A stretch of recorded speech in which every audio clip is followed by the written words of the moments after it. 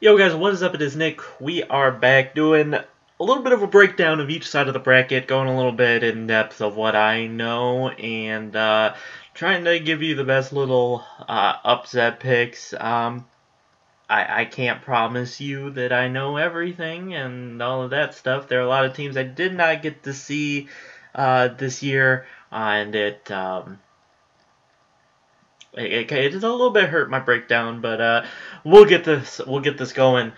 Kansas versus Austin Peay. I'm not breaking this down. Kansas isn't losing to Austin Peay. All right, Colorado, UConn. Don't know a whole lot about Colorado. I do know a lot about UConn. UConn has been inconsistent all year. Sterling Gibbs has kind of slowed down. Daniel Hamilton has become more of the go-to guy. Purvis has kind of slowed down as well. And Brima is a little inconsistent, a great shot blocker, but a little bit inconsistent.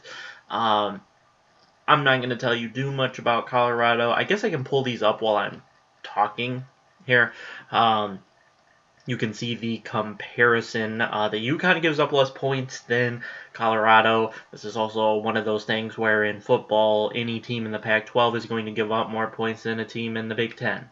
Okay, so you can take it and leave it how you want, because when you're talking about some of these ratings, a lot of them are guessing, and UConn has played a whole lot less games against the top 25 than Colorado has. Colorado has kind of came to a screeching halt to end the season. Notable results, I guess, here as we can take a look at this. They beat Oregon once. They beat Cal once. They lost by 4 to SMU. They lost to Utah twice. They won a game against Arizona. They lost by 6 to Iowa State. They split with Oregon State. And they lost by 7 to USC. Nothing super impressive there. And if you look at UConn's, nothing extremely impressive there, except the one win against SMU and the one win against Texas. That Michigan win is semi-impressive. But in this, I still feel strongly about UConn. They're hot. They're coming off a tournament win. And this is just how UConn rolls. They like to be inconsistent and a little bit wacky during the regular season, and they figure it out sometime in the conference tournament. Maryland, South Dakota State. I did get to see South Dakota State play a little bit. They look good to me. They beat North Dakota State to make it to the tournament. They've been 10-2 in their last couple of games. And they don't have many notable results. They lost by 12 to Texas Tech, and they beat Middle Tennessee by 4, who are in the field. But I'm not entirely sure that any of those are notable. Those aren't really notable games. They should just say none. Maryland doesn't have too many. Most of their notable results are all losses. If you look at this, why is a notable win against Michigan? Why is that notable? You lost to Michigan. That should be a negative. That W shouldn't even be there. You almost lost to Michigan. But I'm going to take Maryland. Hawaii, Cal, probably the most interesting matchup of this bracket. Hawaii's one loss to a top 25 team was Oklahoma. Only lost by 3. They beat Northern Iowa soundly, and Northern Iowa is a good team. So that's a nice result. Arizona has kind of results all over the place. The USC win by 22 is very nice. The St. Mary's win is kind of whatever. That San Diego State loss is horrible. It shows they can get beat by a team that not a major conference, and they can get beat soundly. So we are going to take the Hawaii Rainbow Warriors. So we have Kansas, UConn, Maryland, Hawaii. We'll go top of the bracket all the way down. This bracket is going to be completely the bracket breakdown, and we'll go from there. So let's go Maryland, Hawaii straight off here. RPI rank for Maryland is 15, 86 for Hawaii. Maryland is 1-5 against the top 25, and Hawaii is 0-1 against Oklahoma. They were 13-3 in conference. Their 3 losses. Did we take a look at this? They didn't have their in-conference losses. I would have been interested to see who they lost within. I believe it's the WAC. Points per game, they average. The stats are pretty similar between Hawaii and Maryland, Hawaii averages 77, while Maryland averages 76. Opponents both average around 66 for both teams. And Hawaii is not far down the RPI or the BPI. They're actually, I like where they're positioned, 27-5. They got some wins. If you think about it, their 2 out-of-conference losses to Texas Tech and Oklahoma aren't horrible. The loss to Texas Tech isn't as bad. I believe the Oklahoma loss was on a neutral court, and a loss by 3. Nothing to be upset about, I guess, for Hawaii against Oklahoma. But I do like Hawaii's 3 guards. I believe they have the talent to actually make it to the second weekend. I just don't personally see them beating Maryland. A nice route for Hawaii would be that upset over Cal and a South Dakota State upset over Maryland. That, I believe, would put Hawaii into the Elite Eight, into the Sweet 16 to face off against Kansas. But I just can't take them over Maryland. So it's going to be Maryland, Kansas, but we'll take a look into this a little bit deeper. RPI has Kansas number 1. The BPI has them 5, which is a little bit interesting. They went 15-3 in the Big 12. Very impressive. I believe they're on a 14 or 15 game win streak. 12 and on their own. So they're still at least 12, but I think it's 14 or 15. They average over 80 points. UConn, though, only gives up 63. If you average it a little bit out, be looking at about a 70-point game out of UConn and about a 72-point game out of Kansas, if you average them out. Kansas, UConn, the American was a little bit down this year, even though they did have SMU. They struggled. The American did struggle a bit out of conference this year, but they did get the tournament teams in. Tulsa got in. They weren't as disrespected in years past as when SMU didn't get in 2 years ago, I believe, and Temple didn't get in last year. But I'm going to roll with the Jayhawks, which matches us up in a Kansas-Maryland matchup.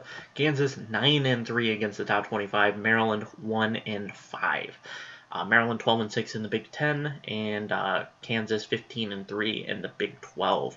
If you average them out once again, you're looking at about an 80.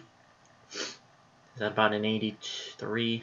No, about an 81.5 point game out of Maryland. You're looking at about a 70, 74, 75-ish out of Kansas. Don't really need to take a look at the notables anymore for these teams. Number 1 seeds are 35-7 versus number 5 seeds, with the last loss coming in 2011. Okay. But I'm going to take Kansas. I don't see Kansas having any chance to lose until the Elite Eight. And if it's any other team except Villanova, I don't see Kansas losing anywhere before the Final Four. Even though I do like Maryland, I'm higher on Maryland than most people. But I just like the talent they have, and I think they have a great shot to make it to the Elite Eight Final Four. Kansas hard draw. If they would have had Virginia, Maryland would be in my Elite Eight. You could hammer them right into that Elite Eight. But they got Kansas hard draw. I still have them having a chance, but we'll go ahead here. We don't get any information on Wichita State or Virginia, or not Vanderbilt. Can you actually get information on them? No, they just don't appear on here. I wish they did, so you could get a little bit better of a breakdown on Wichita State Vandy. But we'll take a look at Arizona. I like Wichita State with Ron Baker and Fred VanVleet. You don't really get to, I haven't watched Wichita State all year, but keeping a little bit of tabs on them. As well as Vanderbilt. I didn't actually get to see Vanderbilt play all but one time, so I don't know a whole lot about Vandy, but I know they've had a pretty good season, a little bit below expectations, but still a good year. And Arizona 1-4 against the top 25. That is not good. 9-3 down the stretch, which is really good. They lost twice to Oregon. They lost to Utah by 6 at Utah. They split with Cal. Oregon State, they whooped Oregon State by 17. They split with Colorado. They lost to Providence by 4. They split with USC, and they won at Gonzaga. That's a good win at Gonzaga. I don't know, I'm just not too confident in Arizona. That 1-4 record against the top 25, not pretty. I'm gonna roll with the Shockers or the Commodores still over Arizona. Still my big upset.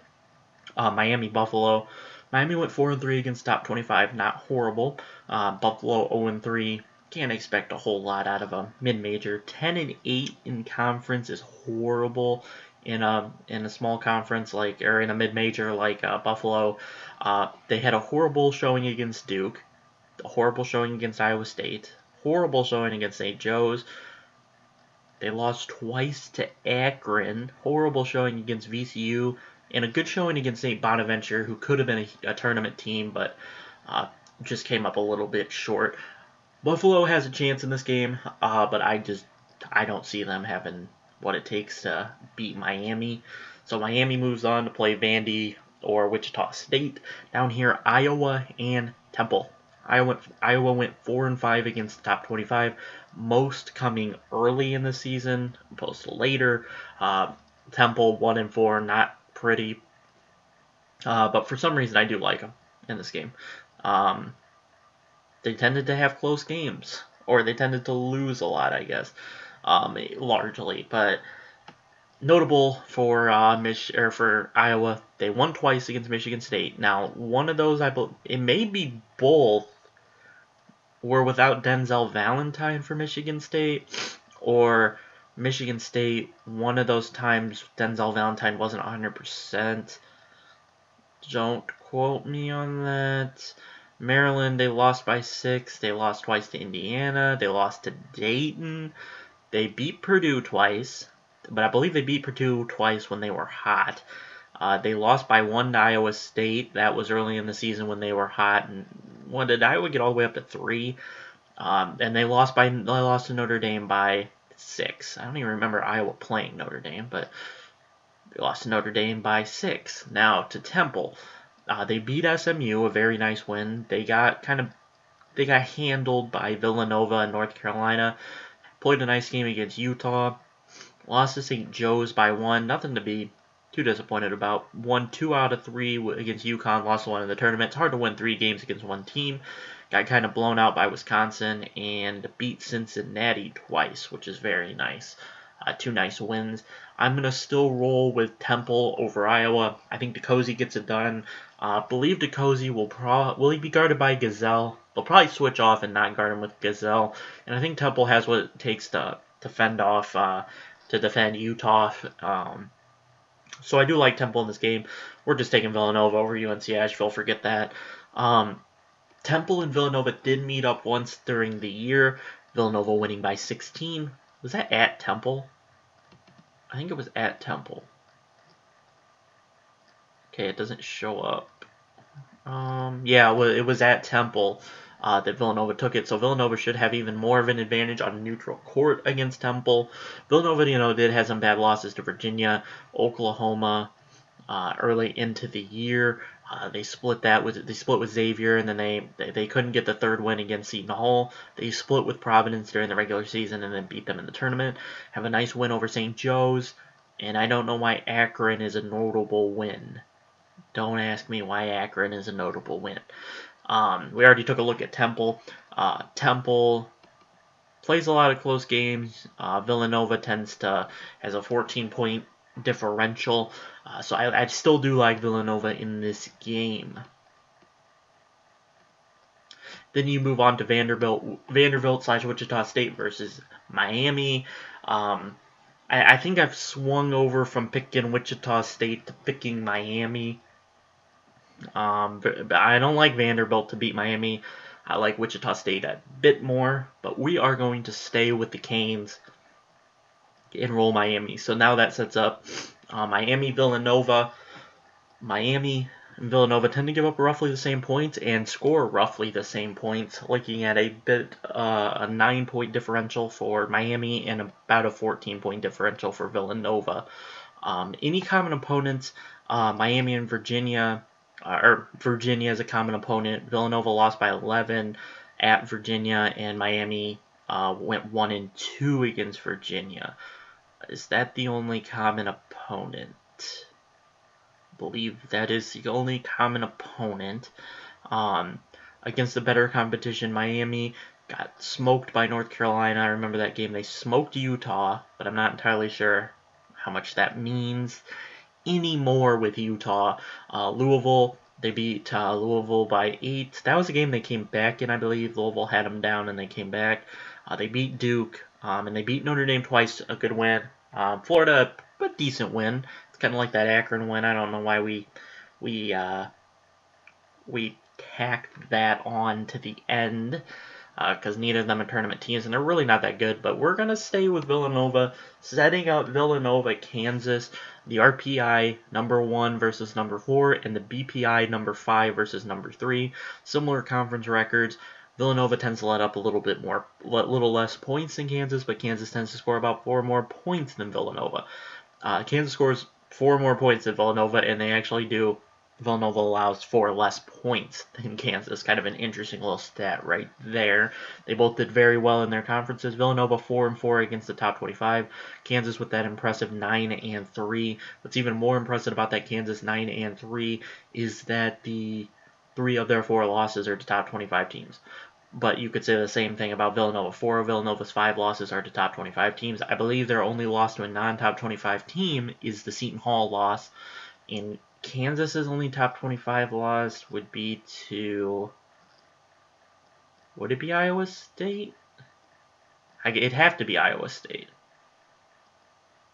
Out of all the L's I see on here, I only see 3 L's though.